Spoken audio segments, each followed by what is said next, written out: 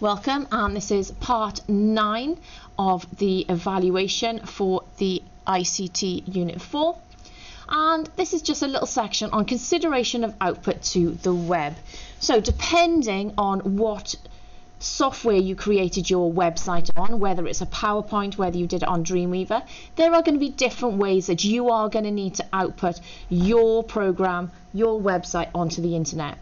So research how you convert PowerPoints onto online websites, or how you convert or run the Dreamweaver website or any website that you've created onto the internet. All right, so you just have to talk about what you need to do for it to go live.